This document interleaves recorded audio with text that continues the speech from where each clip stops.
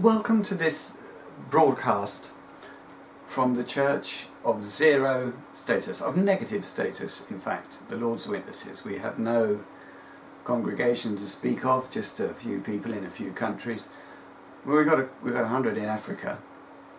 We've got no buildings, no papal regalia, and a litany of false predictions. A few true predictions. But what we do have, which is of no interest to anybody at all, is the most accurate understanding of God's love and his doctrine for a church. He will save absolutely everybody, even those who are in hell, eventually. And we have the best understanding of any church at this present time of the scriptures, which you wouldn't see from our, well, maybe you would, just from the fact that we're making these predictions, actually, if you understood that the Bible actually being a history book and a prophetic history book does have prophecy in it. So if your church is not attempting to prophesy the future, it's not a true church, not at this time. Also, you have to be non-Adamic to be in a true church at this point. So unless your church professes to be non-Adamic, it's not a true church. And you need an Elijah with a water baptism who founded the church to be in a true church, unless your church has at least claims such a figure. Actually, that's not true, because the Watchtower had an Elijah in the form of Charles Russell, but he never claimed to be such. So certainly you need something. I can't use that to prove anything. So here is our next attempt to predict the fire signs of 1 Kings 18. Which fire signs will cause World War III. The second fire sign will occur on Nisan 14, the Passover, or Nisan 15, first day of cakes. And that's because that's the 12th 1NC Pentecost from Adar something, first fruits in Adar, which I don't know when it was, I think it was 21. Not in Vieda, in Adar, yeah. And that will be a mushroom above, the mushroom cloud above either the Thames or the Hudson in Manhattan. And the third fire sign is Nisan 21 to 23, centred on Nisan 22, which is the 6th 2NC Pentecost of the Tishri 1 year, and the 2NC Pentecost of the Adar 1, of the New Kingdom Adar 1 secular year, which we're under in honour of Jesus having raptured my 2NC brothers into the ark already on Vieda 15 to 18, although time in the ark is a different dimension to down here. So when you're in the ark, no time elapses down here, so you can literally spend a day down here and then a day in the ark, and nobody would be any the wiser, because you come back from your day in the ark at the exact nanosecond that you leave, or perhaps microsecond, but not a gap of time discernible by a human. So it's a hidden ark, and those who go into it are hidden until they wish, or God wishes them to be revealed. That revealing is the apocalypse, which has not yet begun. It begins, well, I'm not sure whether it begins on the 14th, which is the Passover, which is when we now predict that this church will be raptured, or on the 20th, which is the beginning of the 9 happinesses of the Sermon of the Mount of Matthew 5. The greater Sermon on the Mount is a sermon from the ark. I mean, from people based in the ark. It's a sermon on the ground, but I believe, but it's based from people who are domiciled in the ark. For the extra day you get, it's buy one day, get 1 day free when you're in the ark. You have a day down here, then a day in the ark, then a day down here, then a day in the ark. We deduce that from Joshua 10, when the time stands still, and the sun didn't set for 1 day, that day being the time that the time stands still for those in the ark. And that's when he was winning the battle, and we start winning the battle that we have hitherto been losing once we get into the ark, because being in the ark you see everything. So you can make a correct strategy based on perfect intelligence, which you cannot do down here, because you get lied to all the time by the demons, who are brilliant at lying and deceiving. They're fantastic at it. So that means that the dates of these fast signs. The second fast sign, Nissan 1415, is April 15 to 17. It's the Sabbath, basically, Friday, Saturday 15, 16, or Sunday, April 17. And the third fast sign is the next weekend, which is, the Sabbath is Nissan 21, which is April 22, and then 23, and then it could be 24, 25. It's April 22 to 25. 7 days after April 15. So basically the second fast sign is this weekend coming, and the third fast sign is the weekend after. And the World War III begins on Nissan 21, the last day of Cates, which is the third fast sign, presumably, that would indicate that the fast sign is in fact Nissan 21, but we've gone from Nissan 21 to Nissan 23 to be sure we get it, and as far as we can be sure. The reason that World War III begins then, or one reason, is that it lasts for 7 months of the seven, heating up the fiery furnace 7 times of Daniel 3, and that 7 times ends on Heshvan 21, which is the 2NC Pentecost of the Tishri 1 year, which applies to people not in the true church. But the Adar 1 year applies to non-Adamic people. And that is exactly a month or a time after Tishri 21, which is the end of Hebrew summer. And the scripture says that in Daniel 7, I think 12, that as regards the rest of the beasts, a lengthening in life was given them for a time and a season.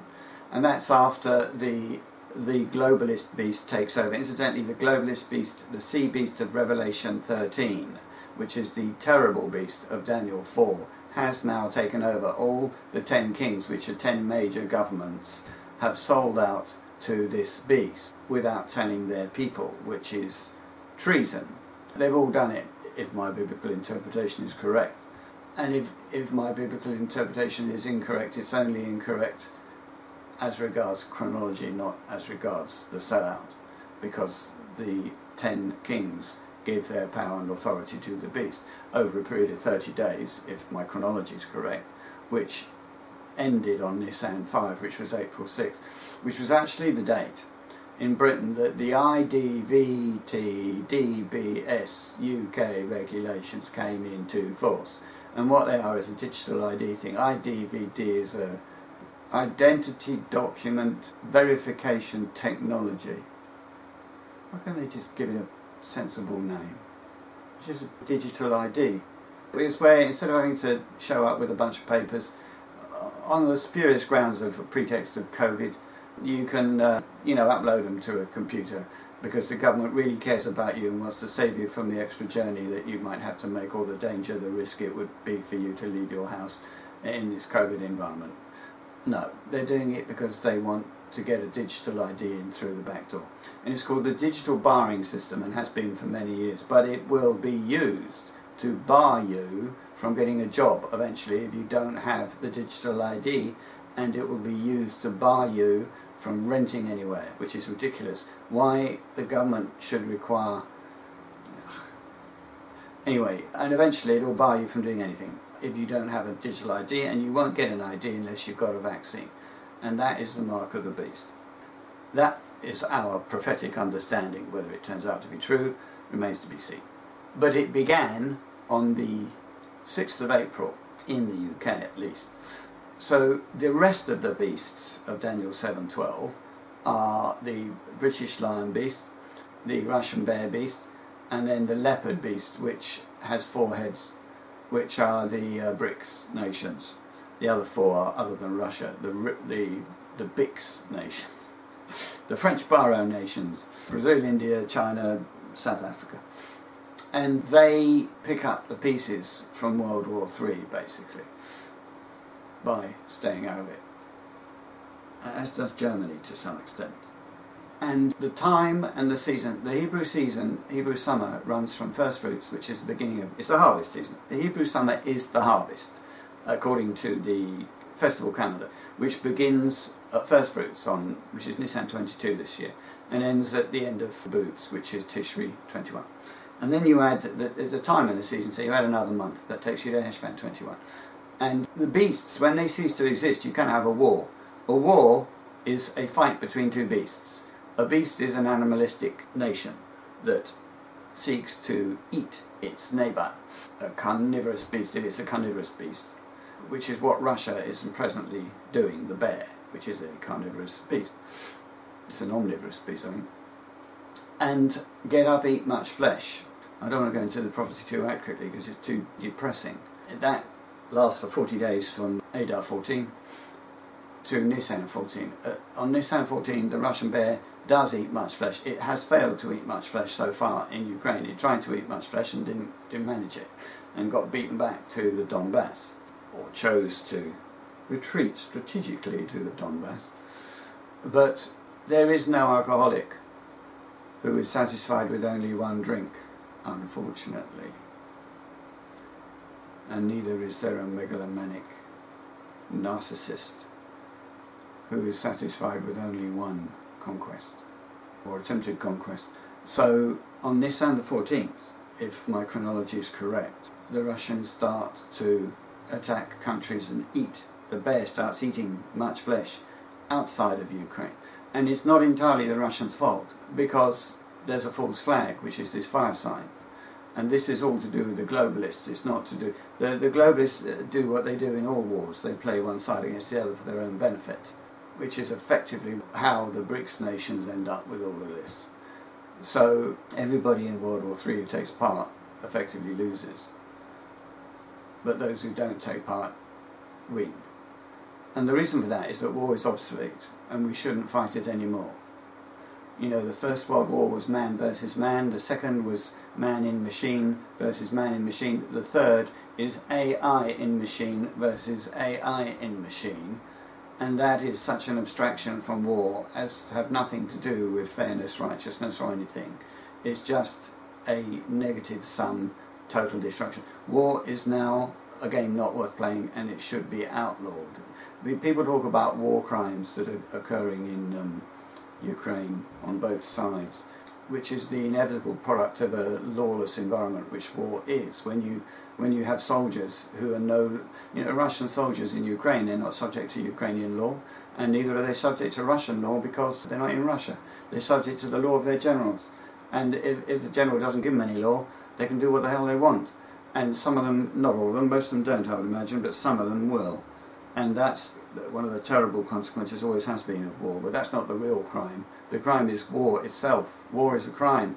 You know, if I assault somebody in this country, that is a crime. And if one country assaults another country, that also is a crime. It may not be regarded as one, it may not be punishable as one. I don't quite know how international law works, but it is a crime. And I don't need to say this, but to displace all those Ukrainians and cause all that heartache and death and destruction and injury is despicable. And what for another inch of land? Russia is the biggest country in Europe, possibly in the world. It's massive, it's huge. They don't need any more land. They need some morality in their leadership.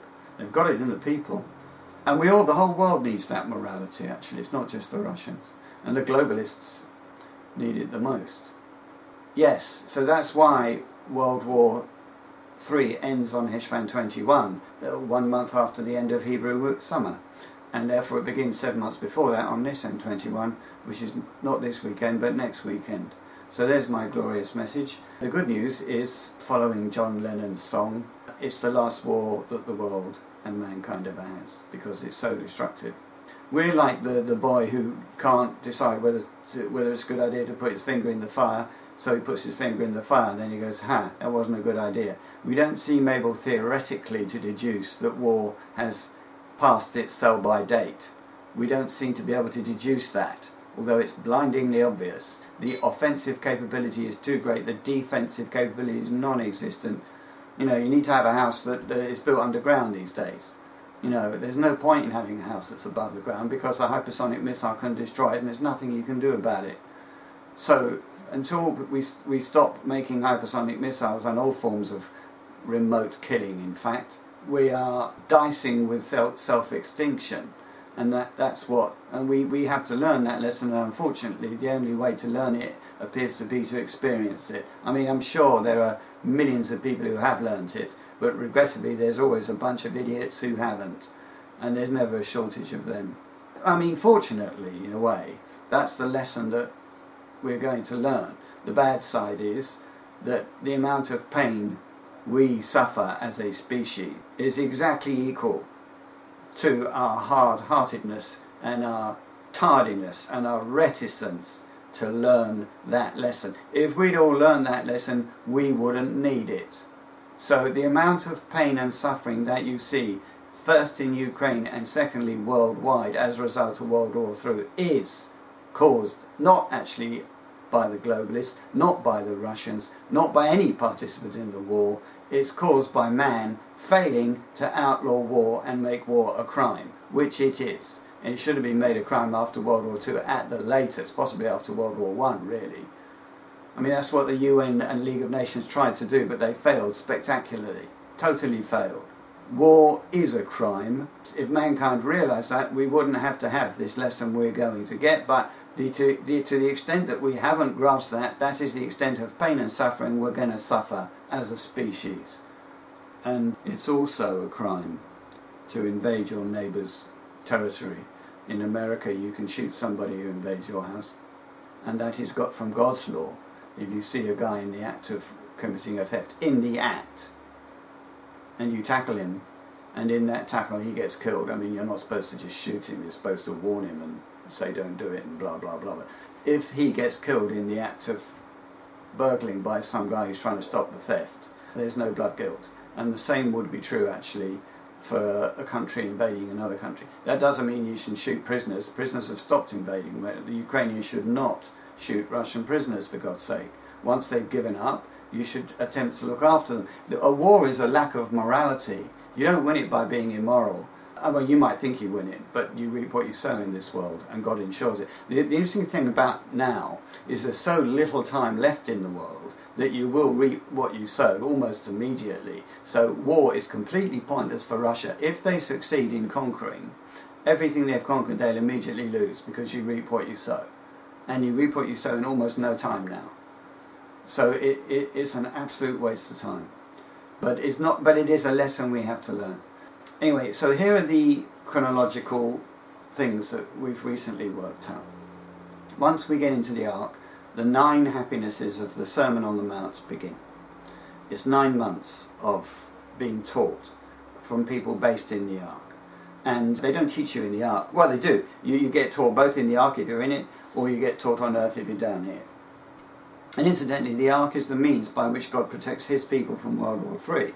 Because the fourth horseman of the apocalypse does not have authority to kill people who are God's people, who have faith. That doesn't mean they're Christians. It's anybody with faith in God. Muslims, Christians, Jews, Hindus, it doesn't make any difference, any religion.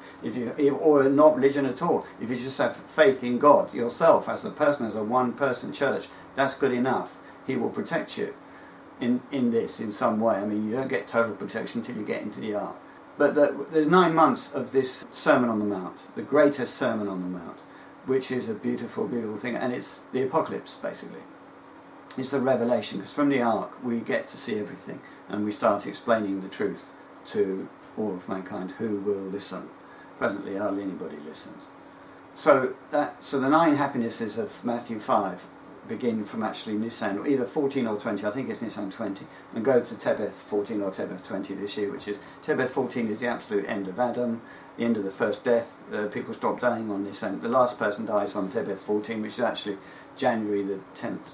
But it's this year Hebrew, next year Gregorian. So that's one beautiful thing. The next thing is Heshvan 14 is the date, 2014, when this church became Isaiah. It's a really important date, because 2 times 12, 90 days after Heshvan 14, 2014 is Tebeth 14, 20, 21, which is the end of Laodicea and Adam, which is the second crop. Because the first crop of Revelation is Laodicea becoming non-Adamic. The second crop is the Watchtower and the late Laodiceans. So the last Laodicean with faith, FRC, faith, ransom, covenant seal, faith sealed, 1ACs, from Laodicea, the last one, leaves Adam and becomes non-Adamic, Tebeth 14, 2021. And that is 1290 days of Daniel 12 after the loss of the constant feature, because we lose when we become Isaiah on Heshvan 14 to Heshvan 16. We die to Abraham and become Isaiah without going into the first death, because we're non-Adamic. So at that point, the constant feature ends with unappointed, because we're no longer the guy who was appointed. We change from being Abraham to Isaac, and then God has to reappoint Isaac. But 1290 times 2 days after that, because it's from the moving of the constant feature and the placing of a disgusting thing causing desolation, and so it's maximally distributed. So you take it as 2 times 1290. That takes you to 2021 Tebeth 14, which is the second crop of Revelation 22, and then the 12th crop would be 10 months later, which is Heshvan 14 to 16, and that's the end of the crops of the tree of life. It's not quite the end of Adam. There's 2 more months till the last chance saloon, because God is always more merciful than you imagine. It's always certainly more merciful than any church has ever imagined. Maybe the Unitarians are close to it. Not the Unitarians, the what are they called? Universalists, sorry. Universal salvation they believe in, and they're right, because God gives up on nobody. Mankind throws things away, God doesn't. So that's the Heshvan 14, that's the 9 happinesses, and there was one more chronological thing I wanted to speak about. Yes, 2 Kings 1, the fire that eats up the 50s, so 2 Kings 1, inextricably linked to 1 Kings 18. The chief of the first 50 and his 50 was the first fire sign of 1 Kings 18.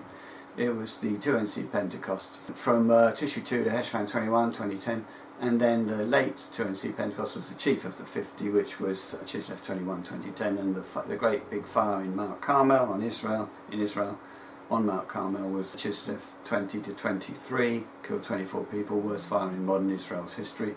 That was the fulfillment of 1 Kings 18, which was set on Mount Carmel in Israel. Then the second fulfillment, which is the second and third fire signs, are fulfilled in the second chief of 50 and his 50, which is the 6th 2NC Pentecost, from Adar 2 to Nisan 21, counted in BLC days. From Adar 2, 2021 to Nisan 21, 2022. And Nisan 21 is the third fire sign. But Elijah says to them, the chief and the 50, if I'm a man of the true God, let fire come down from the heavens and eat up you and your 50. Speaking to the chief, he says to them, which means 2 things. It means the chief is inclusive, so the chief actually is a part of the 50, whereas in the first fire sign he wasn't, it was exclusive. Secondly, it means there are 2 50s, actually, because he said it to them, plural. One is the second fire sign, which occurs on Nisan 14, which is the day after the 6th Sabbath of the Pentecost, which is during the fire has to eat the 50 and the chief. So the third fire sign eats the chief, and the second fire sign eats one of the days of the 50, which is Nisan 14, or 15, I think it's 14. And Nisan 15 is the 1NC, the 12th 1NC Pentecost, counted from, I'm not quite sure where, Adar something, whichever first fruits was in Adar. You know, after Adar 14, whichever one it was. I think it was Adar 21, but I can't remember. After Putin invaded on Adar 14. Sorry, he didn't invade. He recognised, he signed an agreement with himself, granting independence from Ukraine unilaterally without consulting Ukraine to Lugansk and Donetsk in an absurd piece of bureaucratic theatre which had no basis in any form of law, but nonetheless was his justification then for sending in his peacekeepers, who were these most spectacularly unsuccessful peacekeepers in the history of military conflict, which is another lie. So these peacekeepers were sent in, and he declared that these 2 provinces to be no longer part of Ukraine on the 14th of Adar, and at that point he fulfilled Daniel chapter 7 verse 5, where 3 ribs are in the mouth of the bear. These 3 ribs are 3 provinces out of the 26 provinces of Ukraine, the 3 ribs being Lugansk, Donetsk and Crimea, which shows that God himself, through his prophet Daniel, regards those 3 ribs as being part of Ukraine, which shows that God regards Ukraine as a country unlike the lies from Russia, which is saying, oh no, Ukraine isn't a country, it's just a you know, bunch of land that really should be ours, or some ridiculous argument. So tragically, that scripture has now been fulfilled on that day.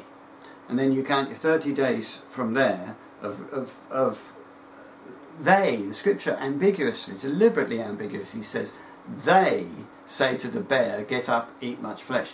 And in one meaning, it's the Crimean people, the Donetsk guys and the Lugansk guys, who are the separatists who are fighting for their independence from Ukraine, who are, of course, actually insurgents. I mean, incredible world we live in. You know, you go and make a peaceful vote fraud protest without any arms at all in the capital on January the 6th, having been let in by the FBI and the police, walking in between the red ropes, causing no threat to anybody, and just wanting to maybe sit in Nancy Pelosi's desk or walk around with a lectern or some other act of defiance to say that you are unhappy with vote fraud, which you have every right to say, because the whole thing is supposed to be a democracy, and there was massive vote fraud. And that's called an insurrection when there was no insurrection. It was a peaceful sit-in which didn't last very long. And then you make up stories that people got killed, and absolute nonsense. They didn't. 3 had medical emergencies and died of that. 1 guy didn't get hit with a fire extinguisher, who the press dishonestly said he was.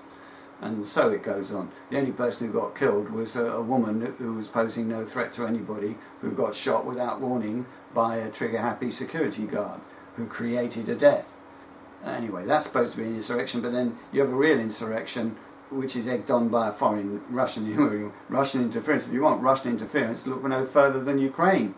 And it's called a separatist movement. I mean, sure. I mean, if they want to be separate, I believe if people want to be separate, they should be. Give them a referendum, yeah. Not run by Russia, not run by Ukraine. It would have to be run by, I don't know, Sweden or Switzerland or somewhere who can be trusted. If there is a country who can be trusted to conduct a free and fair election in this world anymore. So there's a Pentecost, the 12th one in Sea Pentecost for the second fast sign, and then the 6th 2 in Sea Pentecost for the third fast sign. And those are actually 2 50s, which are both consumed. But the chief of the second 50 and the second 50 is the 6th 2 in Sea Pentecost, with inclusive chief being the Pentecost itself. And that has to have 2 fires during it. 1 at the end of it, and 1 on Nisan 21, and 1 on Nisan 1450. And then the third chief of 50 of 2 Kings 1 is another Pentecost, which is actually the Zoa Pentecost. Because all these Pentecosts are sent from Ahaziah to Elijah in the account. But the way the account words it is he sent him the 50, which means that in the greater meaning, because it's deliberately ambiguously worded, all possible ambiguities have to have a meaning in Scripture. So because it says he sent him, and because in the original account it was A sending to B, in the greater meaning, the original meaning was A to B, in the greater meaning is B to A. So Elijah sends Ahaziah, who is the watchdog governing body, all these Pentecosts that they did not know existed. They didn't know there was a 12th 1 NC Pentecost, hardly any, or no church knows that, and they didn't know there was a 2 NC Pentecost, and they didn't know there was a Zoa Pentecost. The Zoa Pentecost is the third 50, and he says, you know, let my soul and the soul of these 50 servants of yours actually be precious in your eyes. And that's because we all get raptured during his 50. And, you know, when you're raptured, it's because the soul is precious and treated as such. And the soul, you don't lose your soul if you get into Zoa. My soul shall live on, said Lot. Let me flee there. It is a small thing. And this church is the smallest church there is, I would imagine, or one of them, with the biggest understandings. Then it becomes eventually the largest church, actually. Bigger than the Catholics it will become. Half of mankind will be in it. I mean, half of mankind has faith, you know, because there were 2 men in the, where were they? Working somewhere in the field. There were 2 men in a bed, actually, That isn't faith, that's love. The two women grinding at the mill and two men, I think, in a field, one taken, one left behind, that's a 50-50 split. Half of mankind has faith. So when I write an article and put in biblical stuff, it's of interest to 50%, certainly, of readers. So don't think that nobody's interested in the Bible. Half of mankind is interested in God, certainly, and therefore presumably in the Bible too. So those are my three chronological.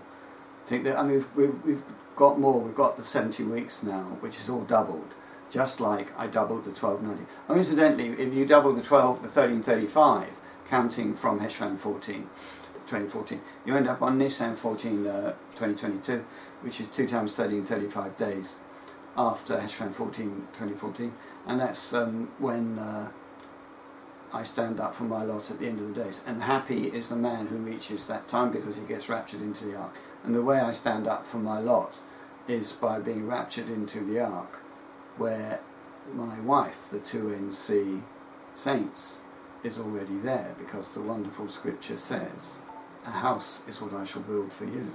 Thank you.